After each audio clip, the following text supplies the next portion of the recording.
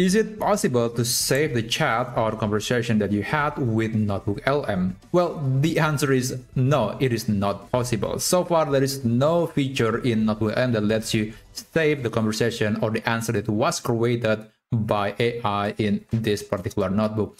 That's very unfortunate because sometimes you might want to revisit the conversation just to relearn something.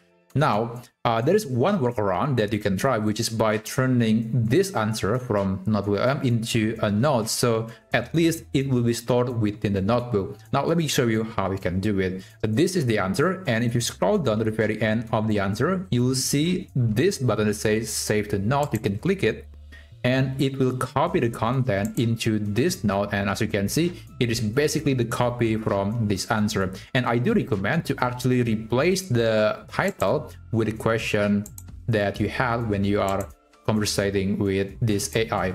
And one thing here that you need to know is that you cannot modify the note at all. You can change the title, but you cannot edit the content because it is only for basically read only. You cannot modify the content.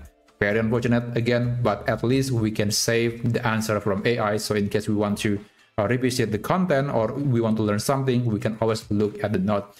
And also, you can turn the note into source if you want to. For example, if I click this, this note will be turned into the resource, one of the resources. And if you are, let's say, creating an audio overview or podcast, this content, which used to be a note and used to be an answer from AI, will be included as part of the audio overview. And just to give you a proof, if I refresh the page, the conversation will be gone. It will reset. That's just how this works.